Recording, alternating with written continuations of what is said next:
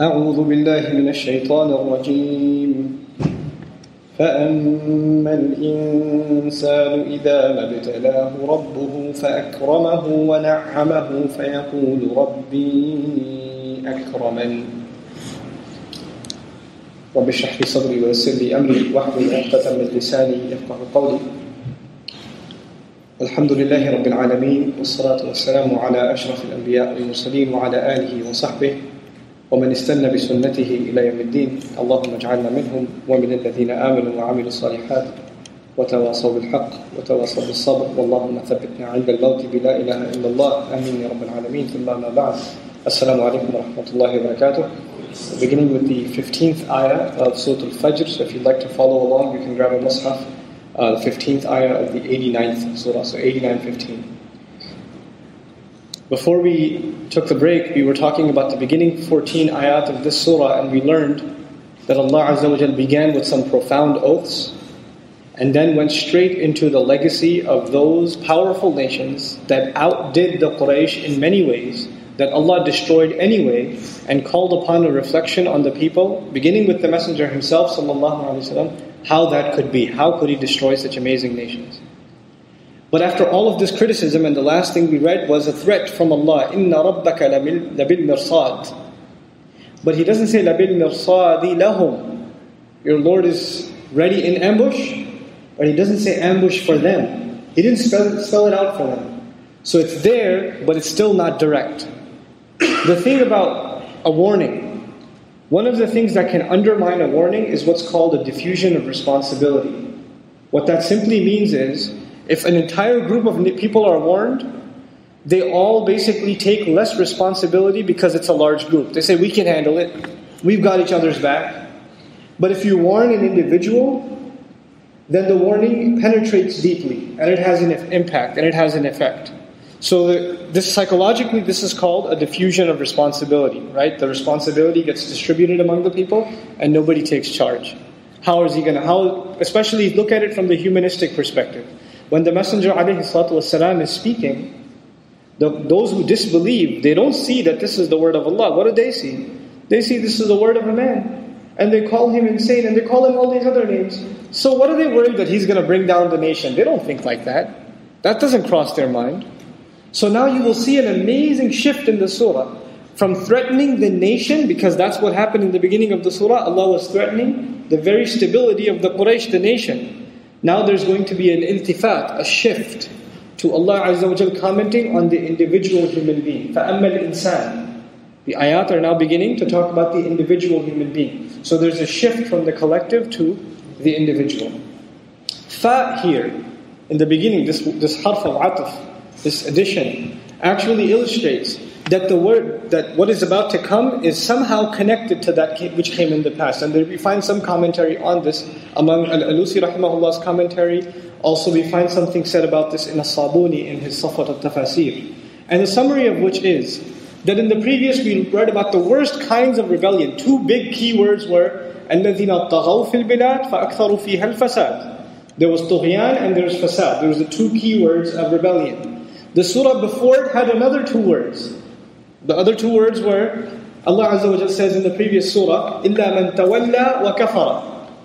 إِلَّا مَن تَوَلَّى وَكَفَرَ. The two words then were the one who turned away and disbelieved. And here, actually first we were told the reasons for that turning away and disbelief, that was tughyan. And then we were told the consequences of that rebellion, which is al-fasad. سَوْفَ أَكْثَرُ فِيهَا الْفَسَادِ. But now Allah tells us basically where this journey begins. It doesn't begin with a nation, it begins with human beings. A nation doesn't become corrupt, people become corrupt, individuals become corrupt.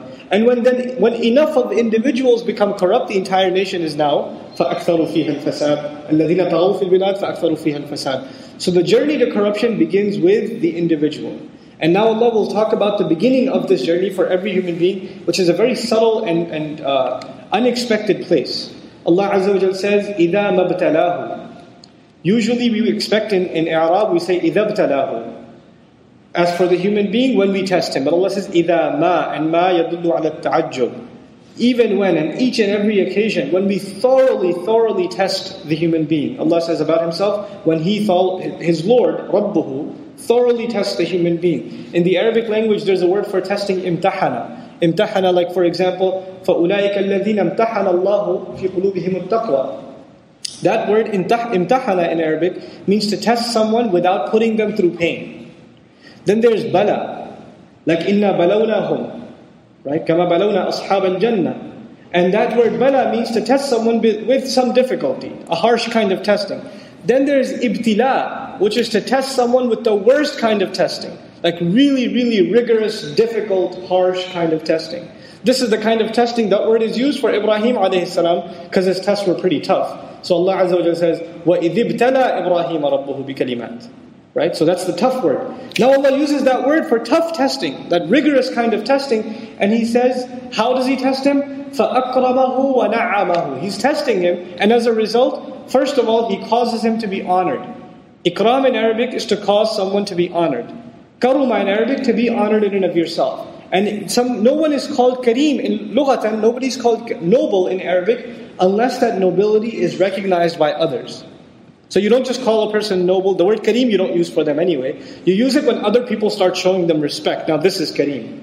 Or other people start commenting good things about their character and stuff like that. Now this person has kirama. Allah Azza wa Jalla says the first tough test Allah gives this person is that He makes him respectable and noble and distinguished in society. He earns a kind of distinction in society, a prestige. So He makes him worthy of prestige in society. How is this tough? This seems like this is a good thing. And on top of this He adds, subhanahu wa ta'ala, وَنَعَّمَهُ. Other places in the Quran we find وَأَنْعَمَ أَنْعَمَ اللَّهُ عَلَيْهِمَا.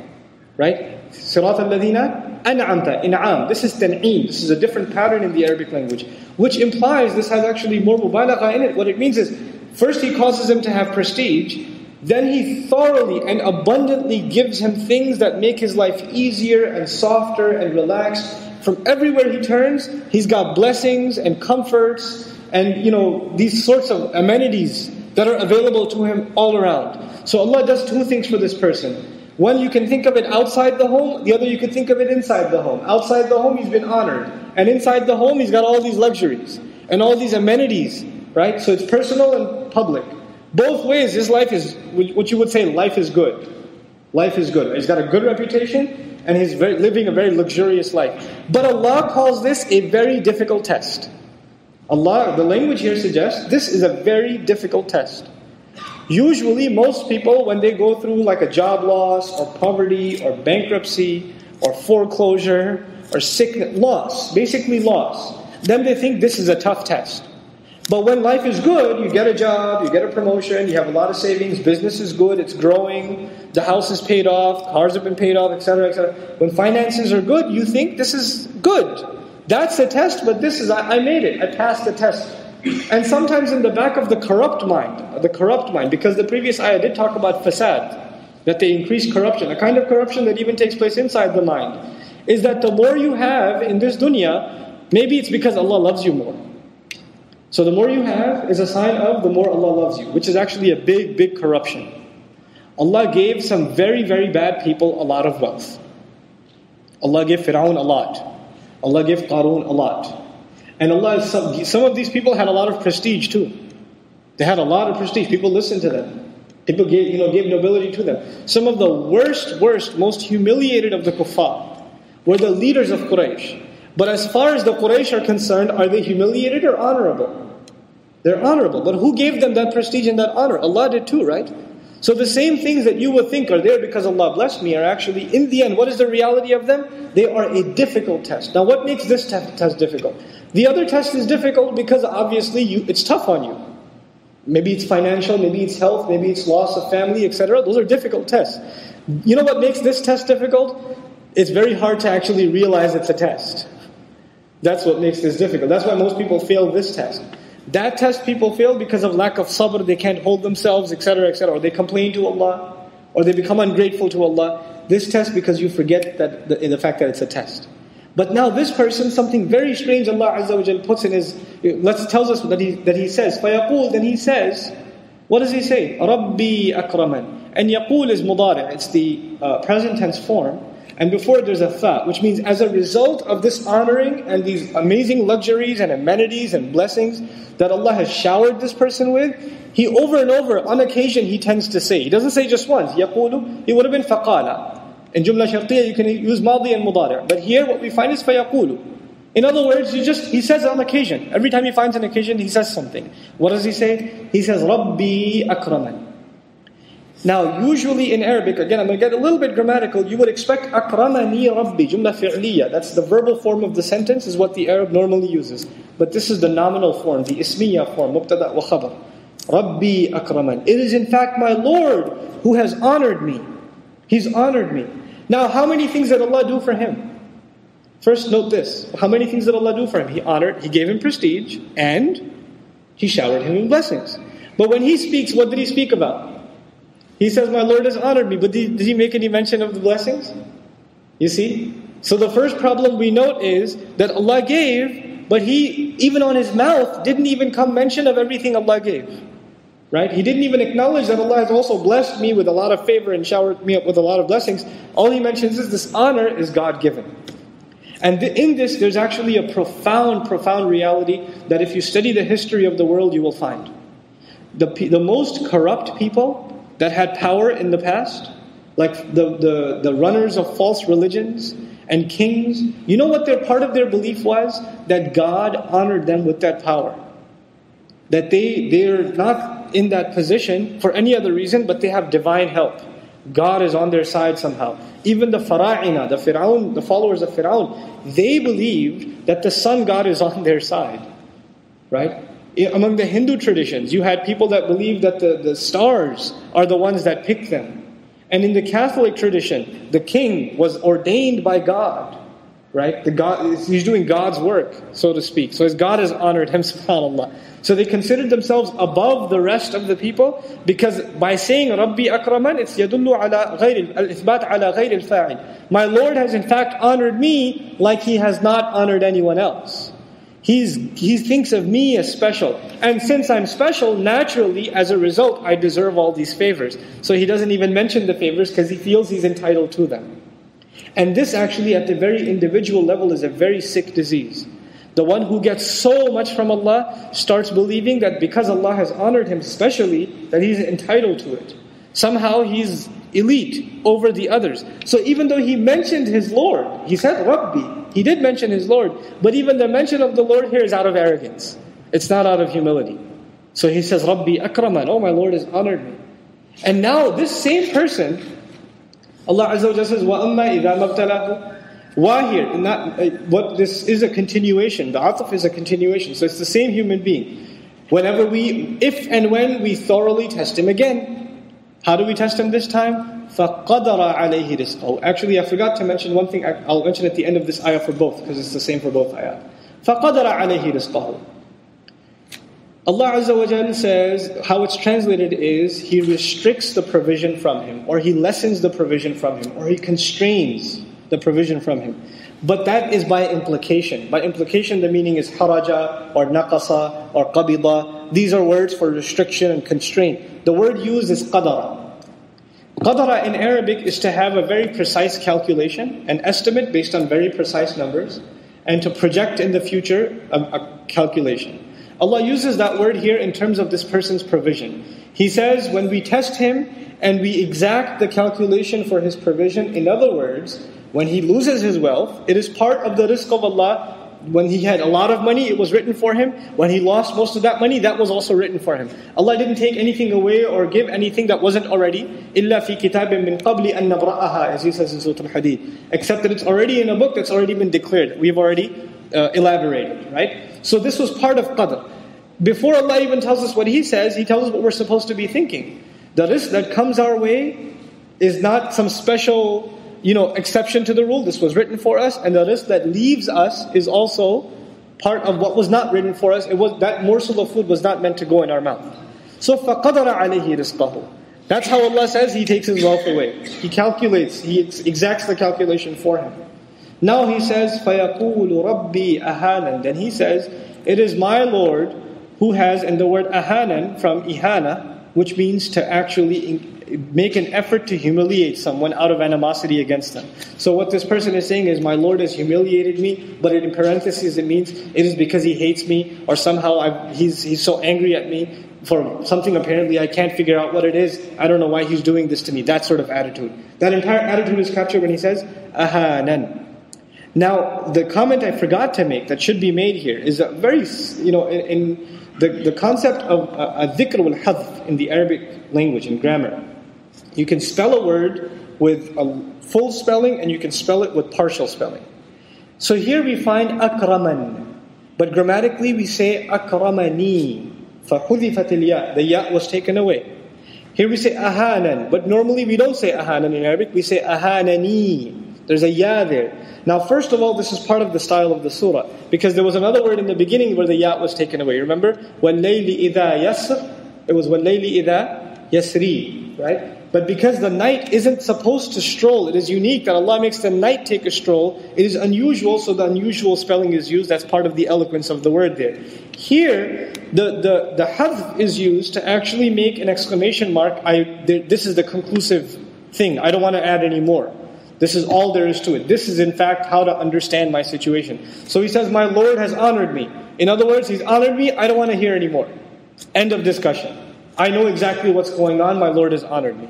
And you will meet people like that who will believe certain things, and if you try to give them evidence and reason and reminder, before you even open their mouth, they don't want to hear it. They don't want to hear it. They've made up their mind.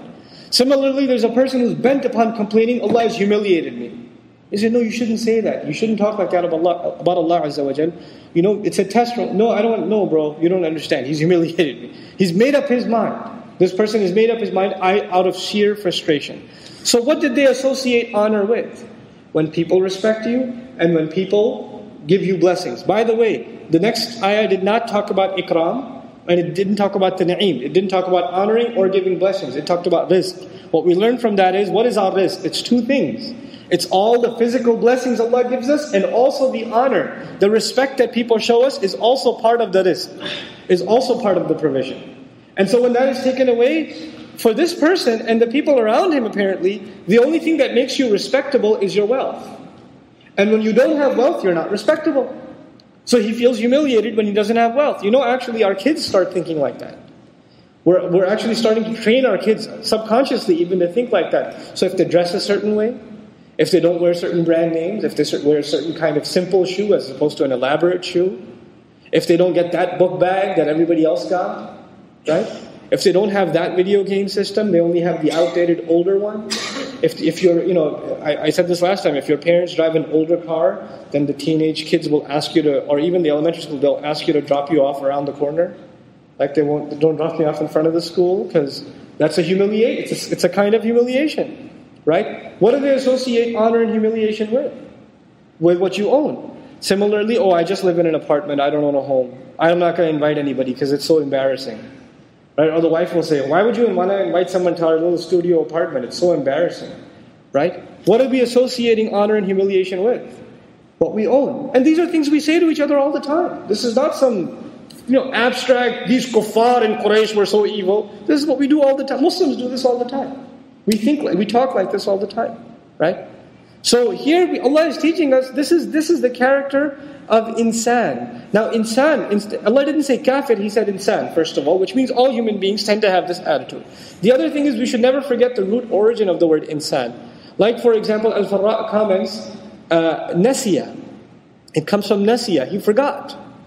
He forgot where he came from. He forgot what the truth is. He forgot what his master is. He forgot, even if he remembers his master, he forgot what the relationship with his master is supposed to be. You and I aren't entitled to anything if He's our master. All of His things are gifts. When He gives them, it's His gift. When He doesn't give them, it wasn't ours to begin with. No room to complain.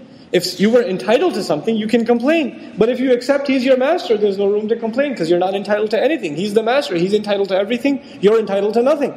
So everything He gives is a gift. It's a humility that dawns on the person. But when they have a corrupt relationship with their Lord, then this sinks in. And the first step with shaitan, the first step is to complain about Allah, He's humiliated me. You know what the next step after that is? Rebelling against Allah. Why should I listen to Him after He humiliated me?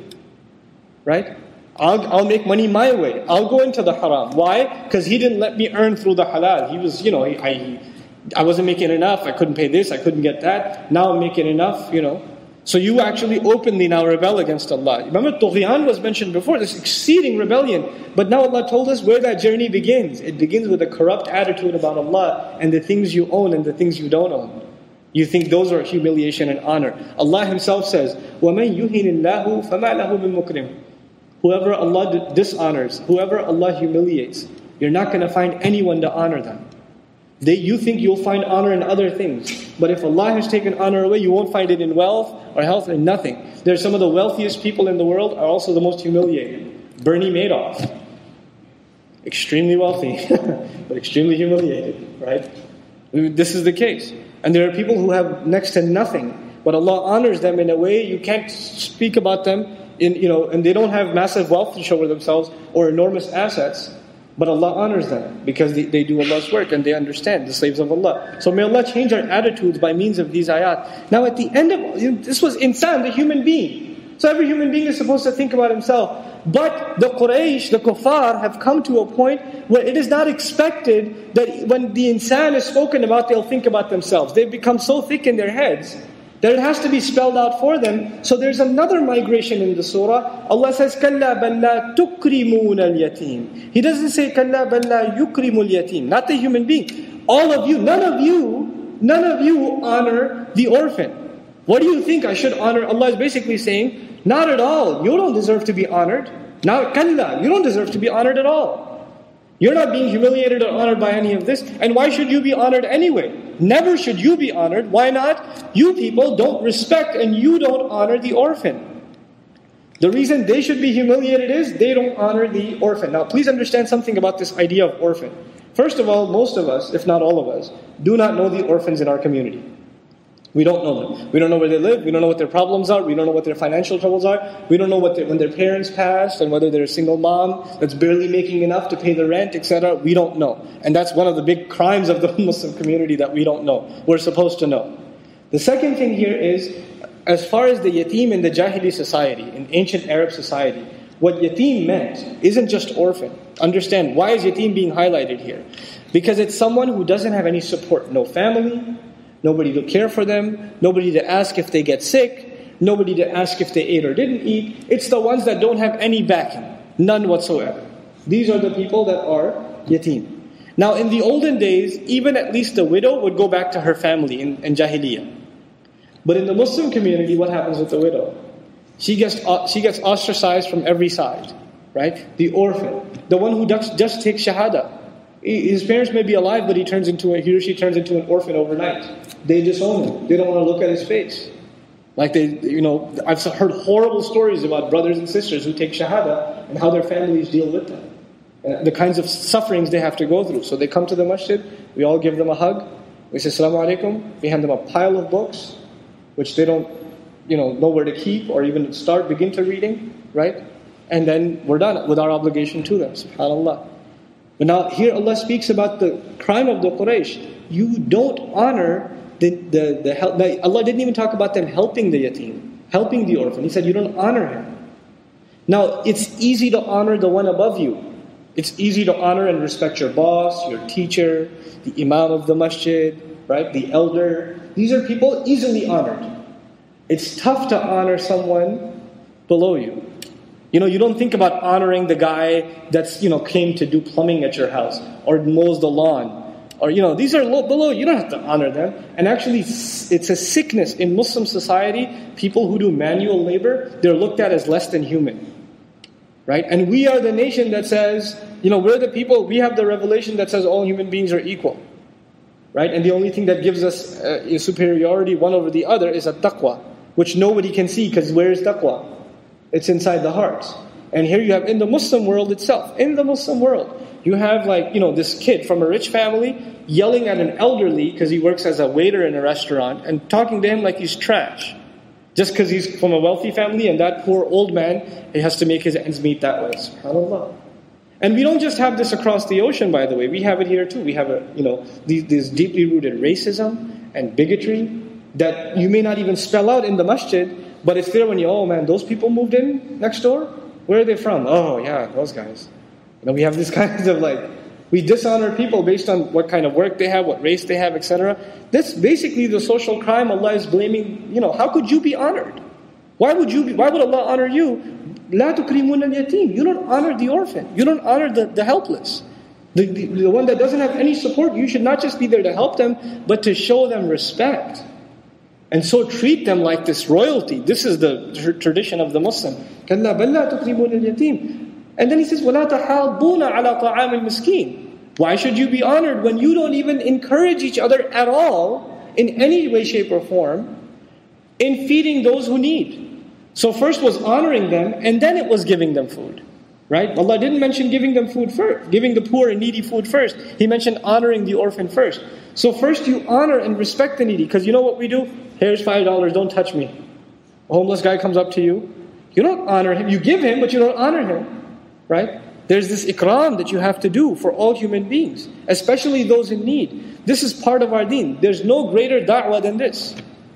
Giving, you could give, you don't have to show your face. You can just write a check, put it in the mail, and some charity organization will take care of it for you. They'll throw water bottles out of a truck, right? Like they're feeding animals at the zoo, right? That's how, there's no honor in that. It's humiliating. Imagine being in that audience that has to pick up that food. SubhanAllah. So here Allah Azza wa Jalla speaks about first honor the one in need. Then He commands, or He lets us know that you people never even encourage each other in giving to the needy. In other words, you have this wealth, you have this, people respect you, and you have all these blessings, but all you can talk about is vain, pathetic things. Never does it come up. We should help people with what Allah has given us. So why should you be worthy of honor? وَتَأْكُلُونَ التُّرَاثَ أَكْلًا لَمًّا. On top of this, and you consume turath. Turath is from wiratha in Arabic, inherited wealth. Turath also means wealth that comes your way without doing any work. So you love to get free money. You're already rich, you're already okay, but you're constantly looking for a way to cash in. So maybe there's a family member who's about to die and you're thinking not about them, but about whether they're going to donate some of the estate your way. Right? And you go over to their house not to visit the sick, but to say, did you fill out the will yet? You become sick. You don't see human beings anymore. What do you see? You see money. وَتَأْكُلُونَ التُّرَاث. You consume wealth. You consume this free wealth. أَكْلًا لَمًّا. In a way that you consume it is lam. Lam is to pile it together. Like if there's stuff spread on a table, you spread your arms out, you pile it together, and then you eat it. Now what does that symbolize? It symbolizes you want to eat everything, but also that you don't want anybody else to get anything. That's how you want to take the wealth of the orphan. So Muslims especially look out.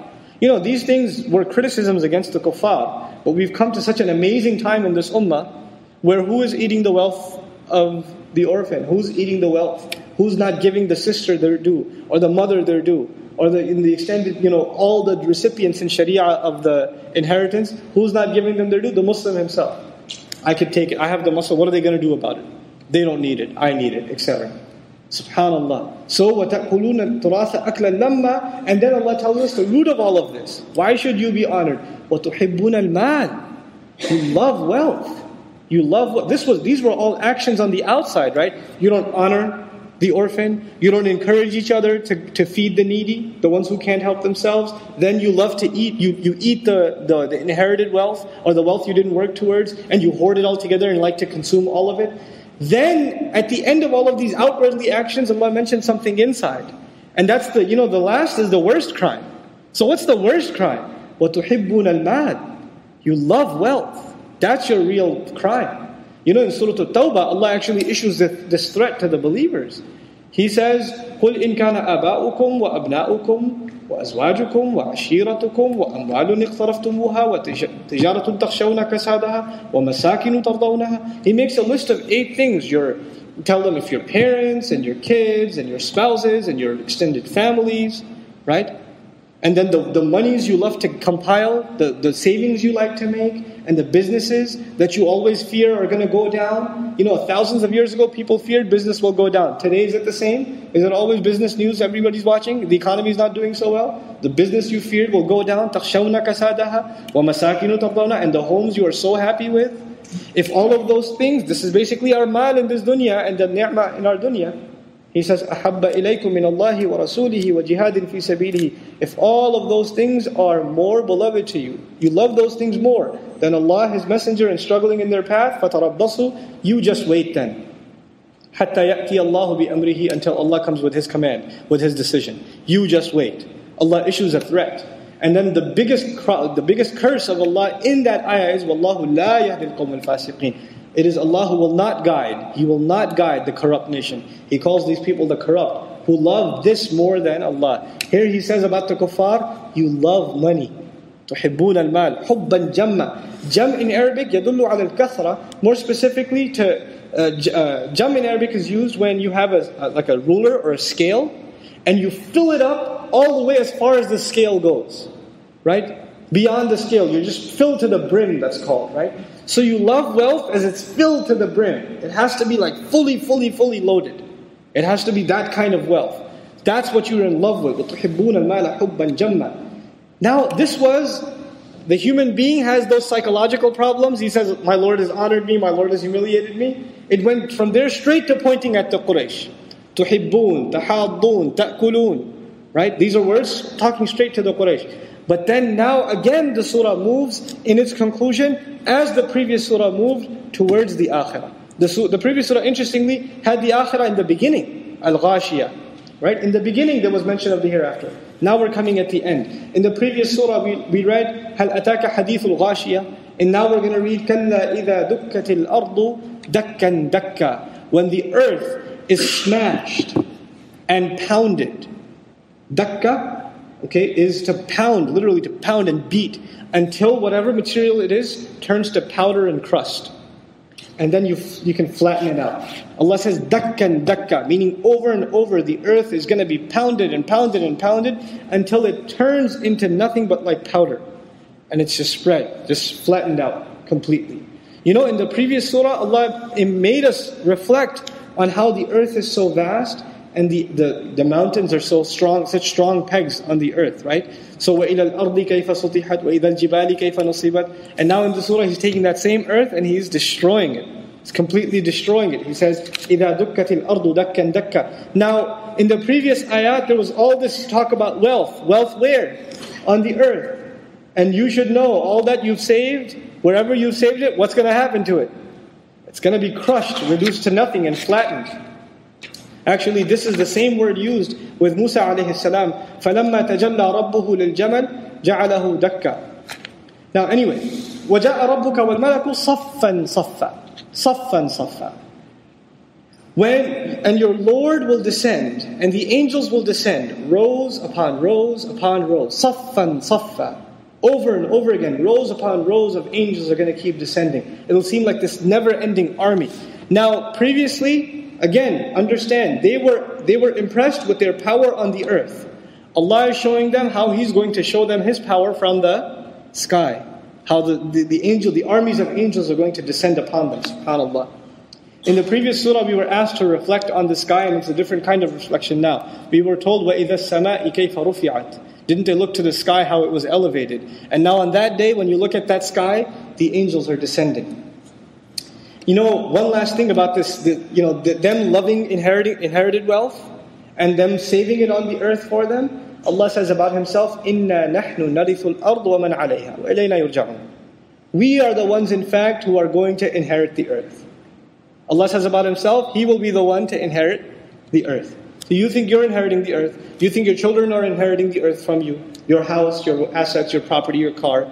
Who's in the end going to inherit the entire earth? It is Allah Azza wa Jal. So إِنَّا نَحْنُ نَرِثُ الْأَرْضُ وَمَنْ عَلَيْهَا. Then He says subhanahu wa ta'ala, وَجِيءَ يَوْمَئِذٍ بِجَهَنَّمَ.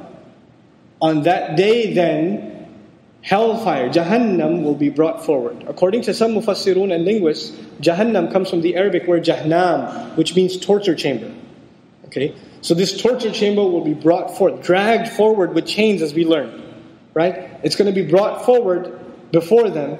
And then in the same ayah, Allah says, يَوْمَئِذٍ يَتَذَكَّرُ الْإِنسَانِ. Because these are two, lazim and malzum. These are things that are going to happen immediately. So it's not even given the separation of an ayah. يَوْمَئِذٍ يَتَذَكَّرُ الْإِنسَانِ وَأَنَّى لَهُ الذِّكْرَى. On that day, the human being will remember thoroughly. You know, the word يَتَذَكَّرُ in sarf is completely spelled. And you can have idgham in it, يَذَّكَّرُ. Like, أَوْ يَذَّكَّرُ فَتَنْفَعُهُ الذِّكْرَى. Right?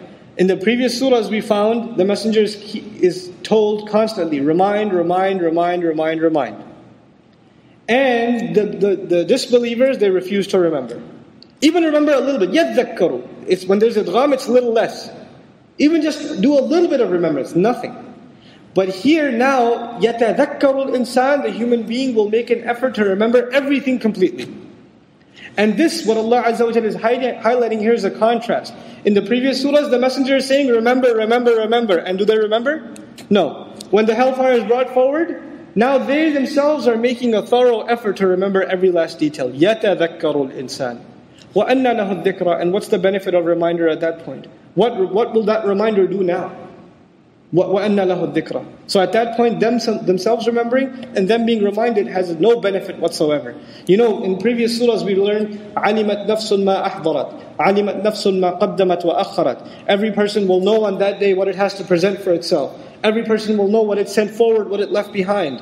Profound statements about what they know. Here they are making a conscious effort to remember all the things they used to do. يَتَذَكُّرُ الْإِنسَانِ وَأَنَّ لَهُ الذِّكْرَى. And what is it that comes out of their mouth when they start remembering everything that they had done? Everything. They'll remember all of their deeds. So what are they going to say? يَا لَيْتَنِي يَقُولُ يَا لَيْتَنِي. He says, and يَقُول يَدُلُّ عَلَى الْإِسْتِمْرَارِ. It says over and over again. What does he say? يَا لَيْتَنِي. Oh, what destruction has fallen upon me. Oh my God, what have I done to myself? These are my modern contemporary ways of helping you understand what يَا لَيْتَنِي means. Old English would say, woe is me. But we don't understand woe is me anymore. Nobody uses that anymore. Right? What have I done to myself? How did this happen to myself? I've destroyed myself. And these people are crying over and over again. Then what do they say? Something profound. قَدَّمْتُ لِحَيَاتِي. If only I had invested in the future of my life. قَدَّمْتُ, I had sent forward. I had sent savings ahead so I can use them later for my life. What are they calling their life? Their life, real life is in Jannah. I wish I invested for my life. And when they were eating the wealth of the earth, when they were not encouraging to give charity, when they were eating the inherited wealth altogether, when they loved wealth, wasn't it for their life? But now they realize that wasn't life. This is وَإِنَّ الدَّارَ الْآخِرَةَ لَهِيَ الْحَيَوَانِ. This is real life. لَوْ كَانُوا يَعْلَمُونَ. Had they only known. So now he's saying, if I only invested for my life. And these people of dunya, when you invest for akhirah, you know what they tell you? Yeah, I know you gave a lot of charity or you're spending a lot of time for the sake of Allah. You should invest for your future. What they mean by that is for your dunya. And you say, yeah, I'm investing for my future because that's your real future. Right? And then when they get to that future, they say, I wish I invested for my life. SubhanAllah, Allah changes perspectives. But at that point, it's too late. And you know, this is why in the previous surah even we learned, لَسْتَ عَلَيْهِمْ بِمُصَيْطِرٍ. You're not there to enforce anything on them. You're not there to enforce anything. They have to remember for themselves. And if they don't, this is what's ahead of them. So we find in Safat al-Tafasir, أَن يَقُولُ نَادِمًا مُتَحَسِّرًا يَا لَيْتَنِي قَدِمْتُ عَمَلًا صَالِحًا يَنْفَعْنِي فِي الْآخِرَةِ لِحَيَاتِي الْبَاقِيَةِ. He says he will say out of humiliation and just this deeply felt regret, if only I had sent forward and acted with righteous deeds that would have benefited me in my hereafter, my real life that is to remain. فَيَوْمَئِذٍ لا يعذب عذابه أحد أي ففي ذلك اليوم ليس أحد أشد عذابا من تعذيب الله من عصاه. SubhanAllah. He says, in the Tafseer we find, Ash-Shawkani commenting, first I'll translate, then on that day there will not be anyone to torture anyone the way Allah is going to. Not anyone will be torturing the likes of his torture. لا يعذب عذابه أحد. Not the likes of his torture. And so the commentary is, on that day there's not going to be anyone who can imagine a more intense punishment than the one Allah has prepared for the one who disobeyed Him. What were the acts of disobedience in this surah? Just take a recall. Just look at the things Allah said you think you should be honored, what are the things you do wrong? The complaints Allah had waged against these people. And before tughyan, rebellion and causing fasad on the earth. Then He says, وَلَا يُوثِقُ وَثَاقَهُ أَحَدٍ. You know, if you're being punished and tortured, maybe there's a hope you'll escape and run away. Right? There's that at least in this world. That if there's a bad person, or somebody's going to torture you or is hurting you, maybe there's going to be a window of opportunity where they'll leave the rope or the handcuffs loose a little bit, and you might run away. Allah says, وَلَا يُوثِقُ وَثَاقَهُ أَحَدٍ. And nobody will tie the likes of his tying. Meaning the way he's going to bond you, and wathaq in Arabic, like it's used in Surah Muhammad, فَشَدُّ الْوَثَاقِ. When you capture the criminals, tie them tight. Hold them tight, meaning these captives of war. So there's no chance of escape. Allah says nobody's going to bond them like Allah's going to bond them. Nobody's going to bond them like that, subhanAllah. So this was the case of the criminals.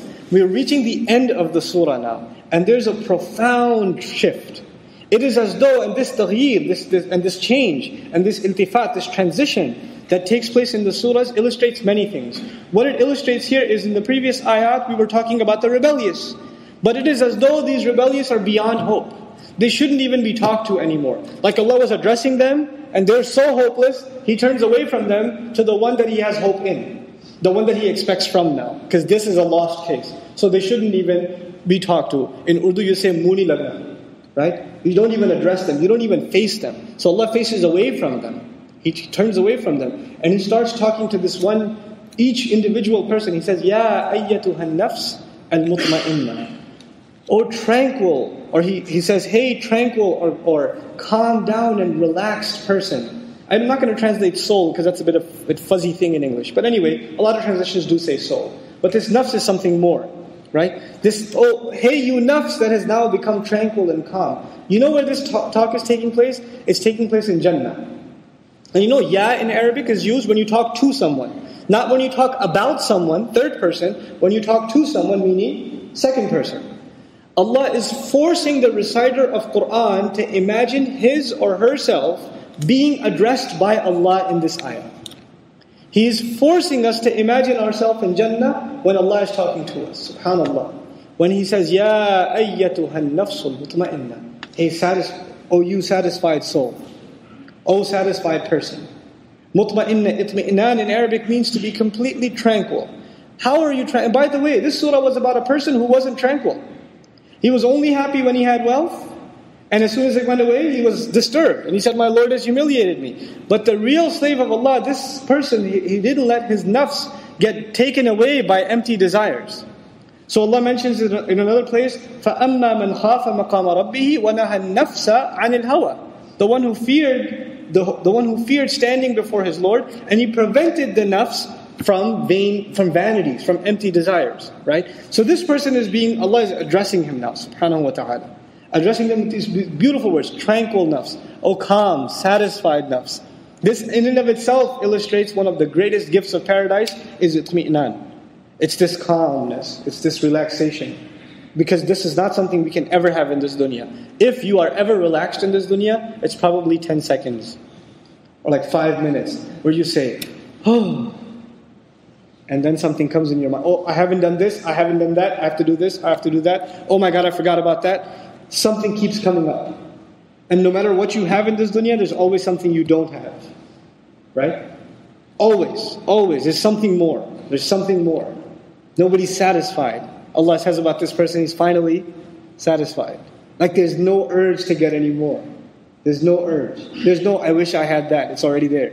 وَلَكُمْ فِيهَا مَا تَشْتَهِي أَنفُسُكُمْ.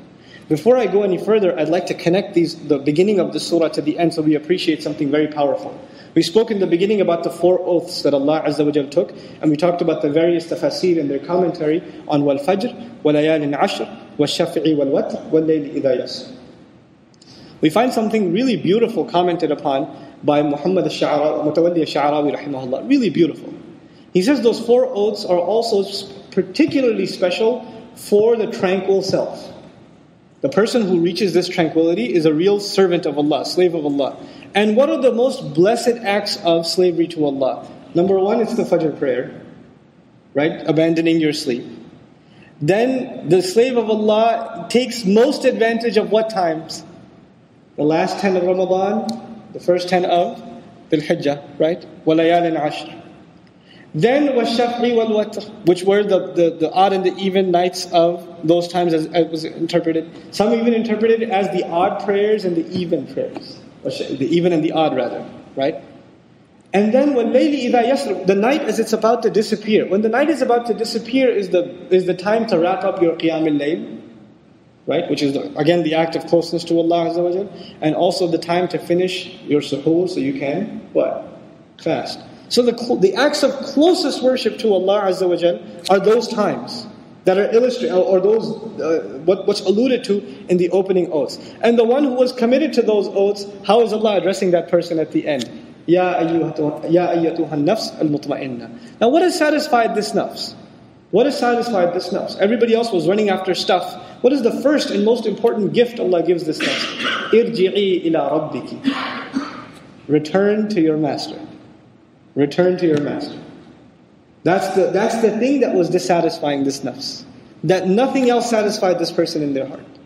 Ala bi dhikrillahi tatma'innal qulub. Just remembering Allah satisfied them, and now Allah gives them satisfaction beyond even remembering Allah. Return to Allah. In this there is a profound reality in the life of a Muslim who makes tawbah, or in the life of anyone who accepts this deen. When you return to Allah Azza wa Jal, you face a lot of difficulty. Whether you are a Muslim who is in sin, and they decide they want to change their life and they want to become obedient to Allah, or you are a non-Muslim who came into contact with the teachings of this deen and accepted this deen, as soon as you become serious about this deen, and you're serious about returning to your master, and really living like you're a slave, then you face a lot of problems. Your family gets in the way, your friends get in the way, your own old habits get in the way, your society gets in the way, everything around you gets in the way. Maybe even the way you used to earn your money wasn't halal, so you have to lose your money too. Maybe you have to lose your business too. You definitely lose your friends. You suffer, the relationships in family suffer. The marital relationship can suffer. The relationship with your kids or your parents can suffer. All these problems because you did what?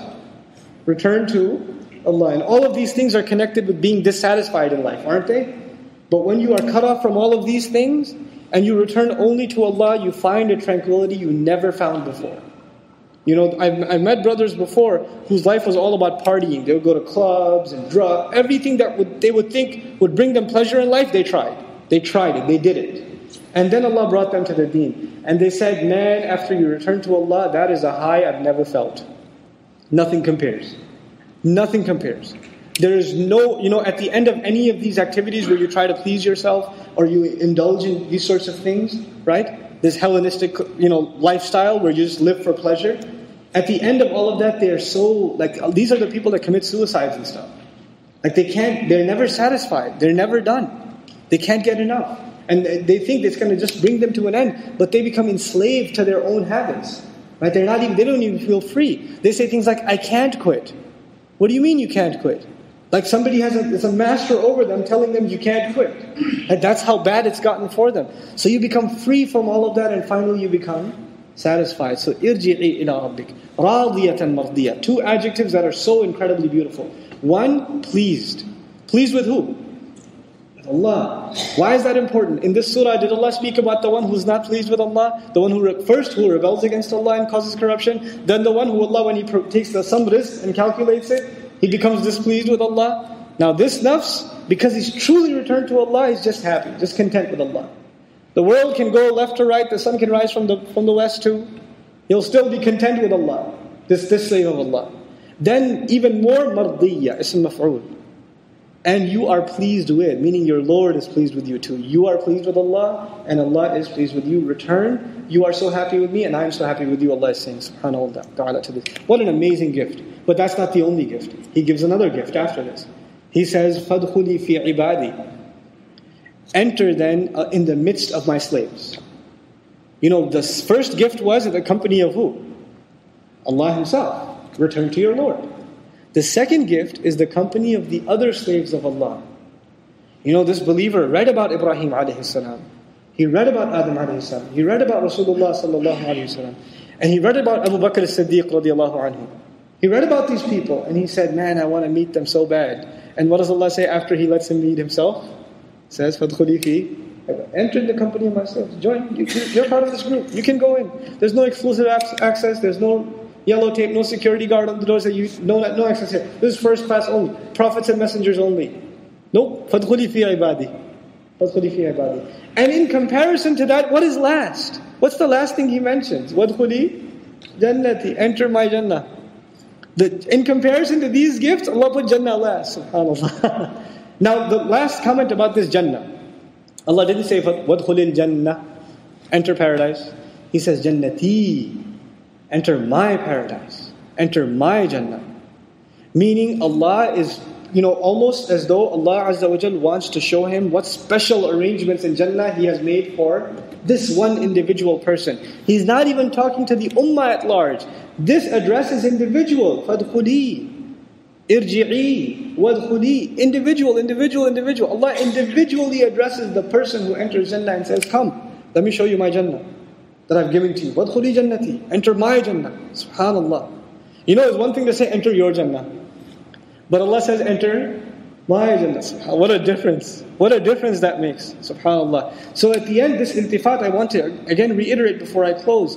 This transition illustrates that Allah is forcing us. He is forcing us. When you hear these words, these are second person. Who's talking? Allah. Who's listening? You and I. He's forcing us to picture ourselves in that paradise. He's forcing us to picture ourselves in that paradise.